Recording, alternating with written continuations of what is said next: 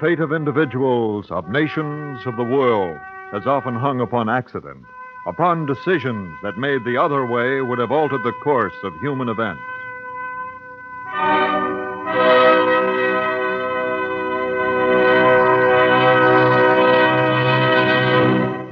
Suppose fate had decided that one of the 4 bullets which pierced George Washington's clothes on July 9th, 1755, during Braddock's defeat, had struck and killed him. Would we have won our independence from England? Or what would have happened if, by a stroke of fate, Hitler had decided not to turn east against Russia before attacking the West? Would we have won World War II? Yes, much depends upon a stroke of fate. And tonight we rewrite history as we present our conception of what might have happened If, by a stroke of fate, Robert E. Lee had accepted Lincoln's offer to command the Union Army. And now may I present our narrator for this evening, the noted newspaper columnist, Mr. Walter Kiernan. History tells us that on April 18, 1861, following the surrender of Fort Sumter, the command of the Union forces in the field was offered to Colonel in the United States Army Robert E. Lee. Several months before, in January 1861, Lee had written, I can anticipate no greater calamity for the country than a dissolution of the Union. It would be an accumulation of the evils we complain of, and I'm willing to sacrifice everything but honor for its preservation. Lee, as we know, refused the command of the Federal forces in the field. But what if fate had willed that one of the noblest, most talented military leaders in our history, Robert E. Lee, had remained with the Union instead of going with his native state of Virginia?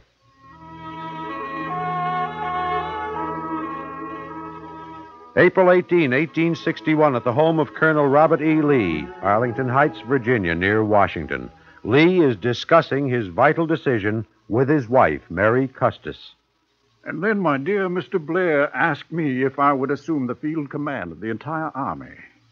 He gave me to understand that President Lincoln wanted to know if I would accept that position. Mr. Blair, Robert? Mr. Francis Blair, Sr. He asked me to come to Washington this morning. You know, his son Montgomery has just been made Postmaster General. Both of them have great influence with Mr. Lincoln. Yes, of course. He said that General Scott would remain as Commander-in-Chief. What was your answer? I told him I wanted a day or two more to think about it. For months, since the other states seceded, I've thought about what I'd do if Virginia left the Union. Now that it has... Robert, if you accept this command, you'll have to invade Virginia, won't you? Yes, Mary, I'm afraid I'd have to protect the capital. But how could you raise your hand against your home, your relatives, perhaps your children? I know. But, Mary, how can I desert the flag under which I've spent my entire life, the flag I've fought for? I've been educated by this country, trained by it as a soldier. How can I desert it? Your father said that Virginia was his country. I'm not Light Horse Harry Lee. I must make my own decision. Robert, your people are here. There have been Lees in Virginia since 1630, long before there was a United States of America. Yes, but Mary, this is rebellion. George Washington, whom you admire so much, fought in a rebellion against the mother country. But once there was a United States of America, wasn't Washington an American first and then a Virginian? But, Robert, Mary, everything you said I've thought about. Every instinct I have tells me to go with Virginia. This is my home, my people. But even if the South wins this conflict, Virginia will not be safe. What do you mean? If the South can secede and form a confederacy, what is to prevent some of the states within that confederacy from seceding and forming a still smaller one, and so on, until eventually, instead of one strong nation, there's nothing left but weak individual states, the prey of the first powerful country that wants to pounce on them one by one. Oh, if there'd only been more patience on both sides, North and South, this need never have happened. Yes, Mary. For months, I've hoped and prayed that Virginia wouldn't go with the Confederacy. I've hoped and prayed that I wouldn't be faced with this awful decision.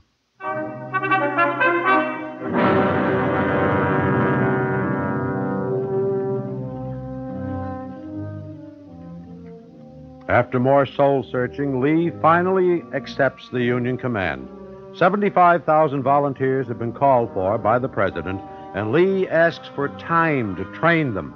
But before he is ready, Lee is forced to fight at Bull Run, not far from Washington, where the untrained troops of the Army of the Potomac are defeated by the Confederates under Generals Beauregard and Johnston. And in President Lincoln's office in the White House, Mr. Lincoln, I'm here to offer my resignation as field commander. I'll be very happy to serve in any other capacity you wish. But, General Lee, I haven't asked for your resignation. Mr. Lincoln, there have been demands in Congress that I be replaced. They're looking for a scapegoat for Bull Run. But I believe the people have lost confidence in me, Mr. Lincoln. Most of the newspapers have demanded I resign. Mr. Greeley has said... General, Mr. Greeley isn't head of this government, and he's not the neck of the government either, wagging this head.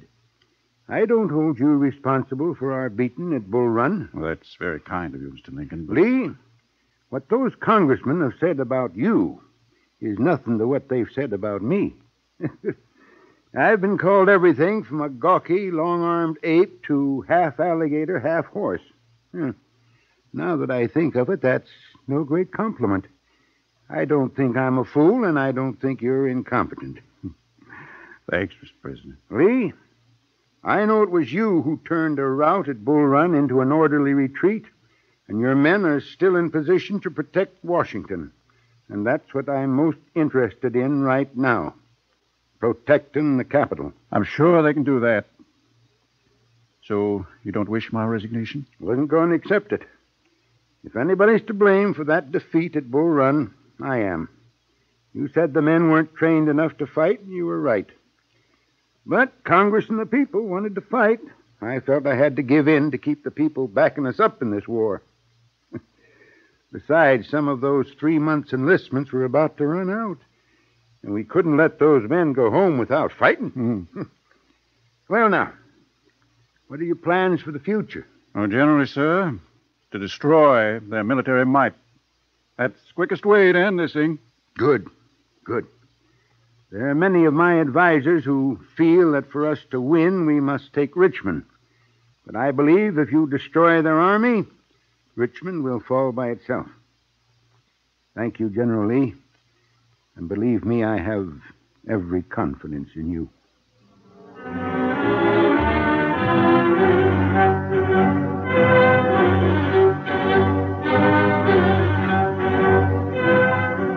these are dark days for the North before Lee has his troops trained. But then the Army of the Potomac, with Lee in command and backed by the superior resources of the North and West in materiel and manpower, starts to win victories.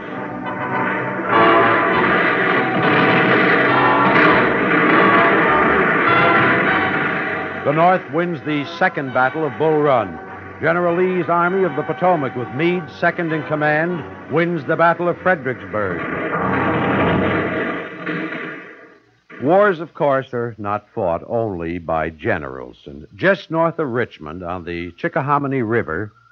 Hey, Yank, What do you want, Reb? how about trading some coffee for tobacco, eh? All right. We'll float it across on the raft like we did last night. You send back the tobacco. Oh, sure enough. Hey, Yank. Huh? We heard Bow Lee himself is commanding you blueberries. That so? Yeah. Came into camp yesterday. You Johnnies better give up. He'll make you skedaddle. Yeah, we'll whip Bob Lee and be in Washington before the month's out. Hang on that ugly Abe Lincoln. That boy seems to have a lot of confidence in himself, doesn't he? General Lee. Son, don't you know there are regulations against trading with the enemy? Yes, sir. Well, let's have no more of it. Yes, sir, General, if you say so. What were you trading? Coffee for their tobacco, General. Smoking or chawing? Chawing. Yeah, have a chaw.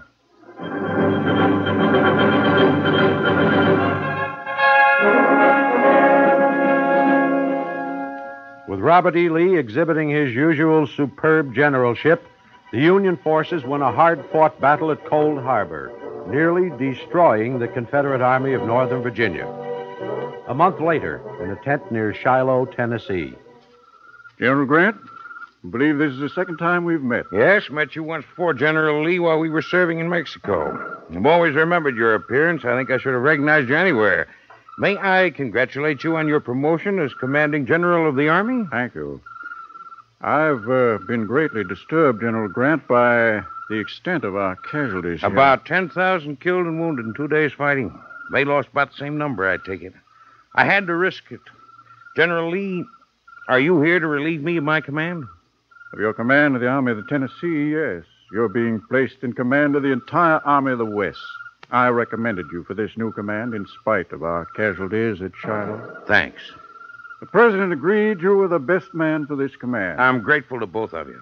As a matter of fact, I was with the President when a delegation came to see him, demanding that he dismiss you from the service because of the casualties we suffered here. I like Mr. Lincoln's answer. May I ask what it was, General? Yes, he said, I can't spare this man. He fights. Lincoln issued the Emancipation Proclamation in the spring of 1862. And then, with Grant and Sherman winning victories in the West, General Lee drives towards the Confederate capital. And in the summer of 1863, in spite of the magnificent efforts of such Confederate leaders as Stonewall Jackson and General Johnston, Lee captures Richmond, and the war between the states is over only 2 years after it started.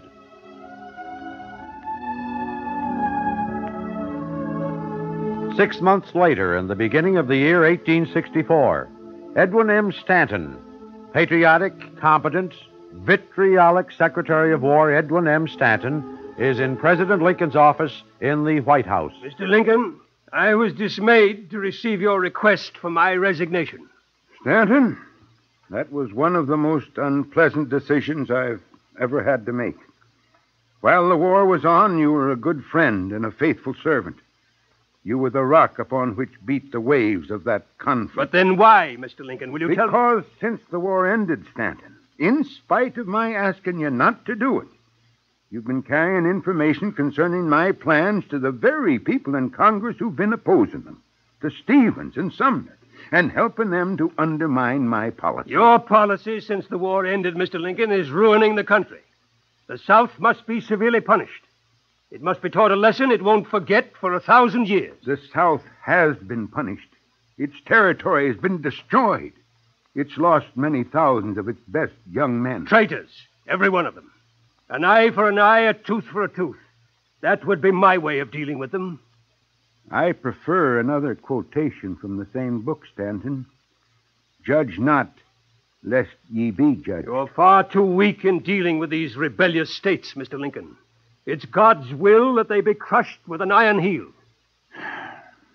Everybody seems to know God's will except in me, just like during the war.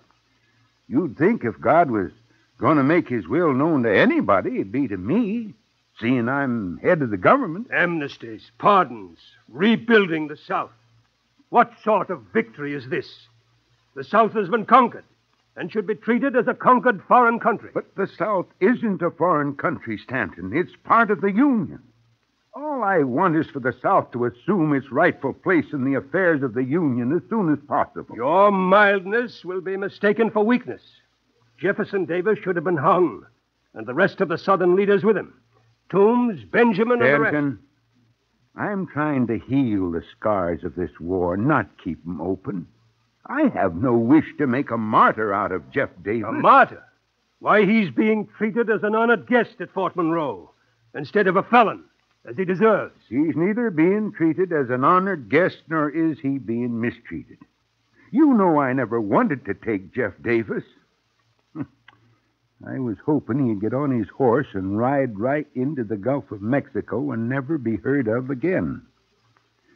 Going to admit him to bail and send him to Canada. The North will never forgive you if you do, Mr. Lincoln. Stanton, having Jeff Davis is like having an elephant who wants to run by the hind leg. Best thing to do is let him go. Mr. Lincoln, there are men who feel so strongly against what you've been doing that, heaven forbid, they're even willing to... Well, there have been threats. I know, Stanton. I don't reckon anybody wants to kill me. Anyhow, not badly enough to succeed in doing it. I don't think these are empty threats. I appreciate your concern for my safety. Stanton, I don't think anybody appreciates your great services during the war more than I do. And of them, I have nothing to unsay. And yet we have reached a point of mutual embarrassment in our official relations which it seems cannot be overcome or longer sustained consistently with the public service. Very well, sir. You will have my resignation in the morning.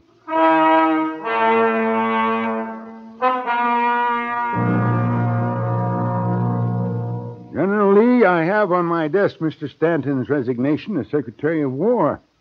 I can think of no one who is more suited to that job than yourself. I'd be pleased if you would accept the appointment. Thank you, Mr. Lincoln. I appreciate your confidence. I'll accept. Lee, do you know one of the reasons I've taken such a shine to you? What is it, Mr. Lincoln?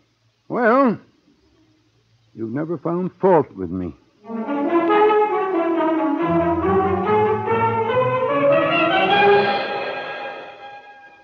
Three months later, the home of Secretary of War Robert E. Lee at Arlington Heights. It is late in the afternoon.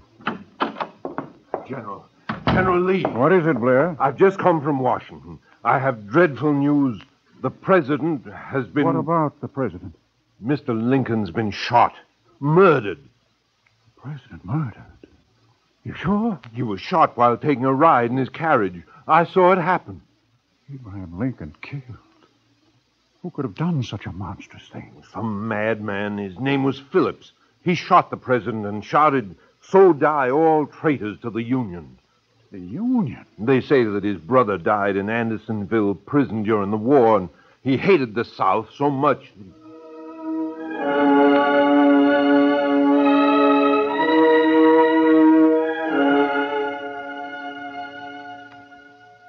After Abraham Lincoln's assassination by a Northern sympathizer, Vice President Hamlin succeeds to the presidency. But he is blocked by the Northern radicals in Congress, bitter towards the South. The presidential election of 1864 is but a few months away, and the Republican convention is in the offing. At Lee's home at Arlington Heights, 1864. Mary, I've just received a visit from Mr. Blair and a couple of other gentlemen, important men in the Republican Party. Yes, Robert? They've just come from a meeting at the Willard Hotel with quite a few Republican leaders, and now they're convinced that one of three men will be nominated for the presidency. Oliver P. Morton, Salmon P. Chase, or possibly Charles Sumner, every one of them committed to destroying Mr. Lincoln's policy towards the South. Oh, that would be a great tragedy, a very great tragedy. It would be that. Congress has already thwarted every attempt President Hamlin has made to carry out Mr. Lincoln's plan of Reconstruction. And those military governments they've reestablished all over the seceded states, except in Virginia, I think it's terribly wrong. The South is already embittered at its treatment since Mr. Lincoln's death. If someone like Mr. Morton or Mr. Chase becomes president, the country will be split wide open. What did they want with you, dear? They wanted to know if I would accept the Republican nomination for president if it were offered to me. What?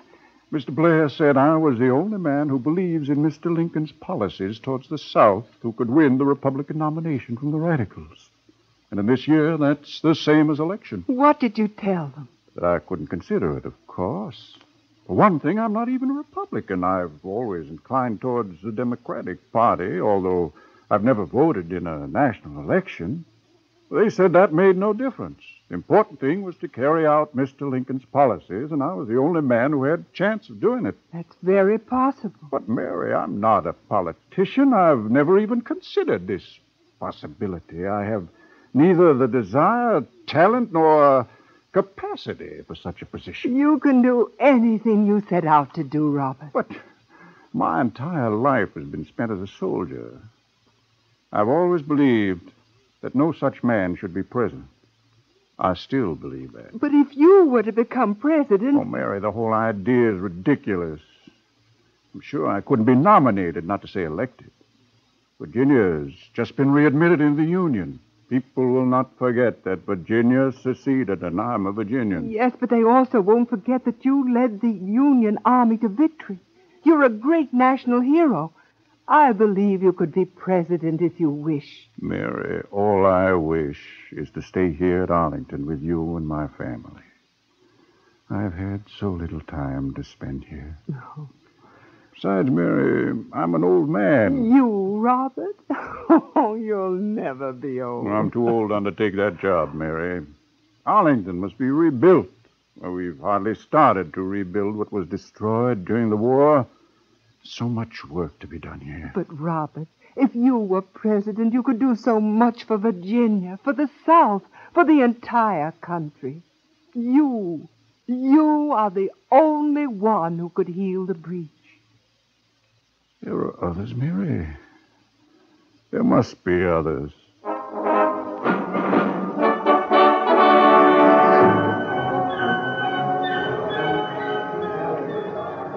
And so I place in nomination a man who we know is reluctant to accept, and yet I am certain he will yield to the demands of his fellow Americans.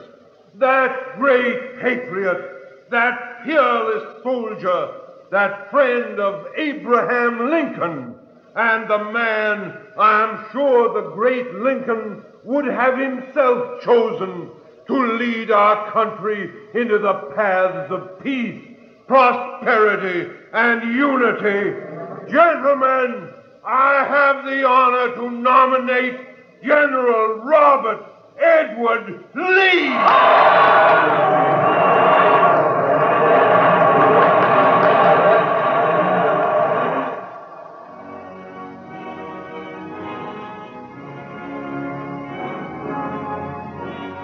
March 4th, 1865, in front of the Capitol in Washington, D.C. I do solemnly swear that I will faithfully execute the office of President of the United States and will, to the best of my ability, preserve, protect, and defend the Constitution of the United States.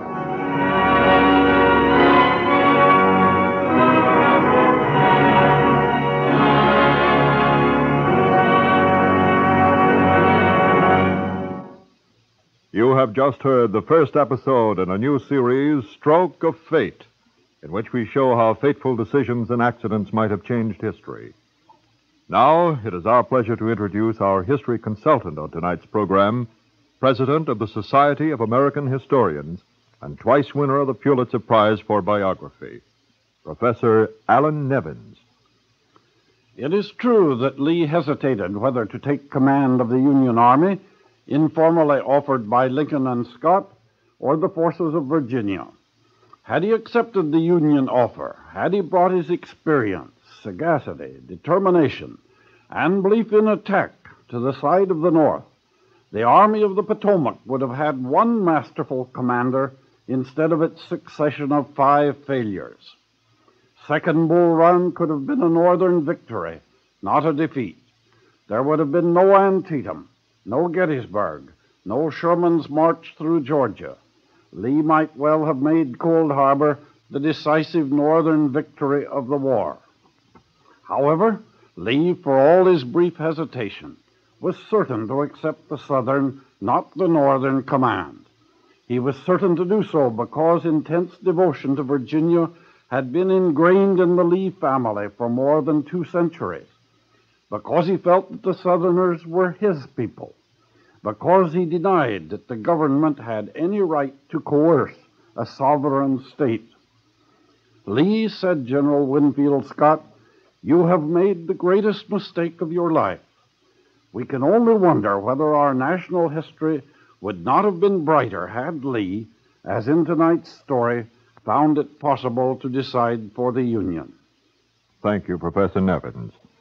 Be sure to listen next week to hear what might have happened if, by a stroke of fate, the plot of the Earl of Essex to depose Queen Elizabeth had succeeded.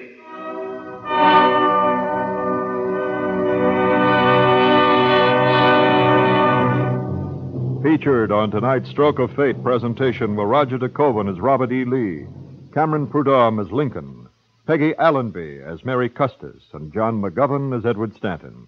Others in the cast were Kermit Murdoch, William Keene, Ken Williams, and John Seymour. The narrator was Walter Kiernan. Stroke of Fate is produced by Mort and Lester Lewis, conceived and written by Mort Lewis and directed by Roger Bauer.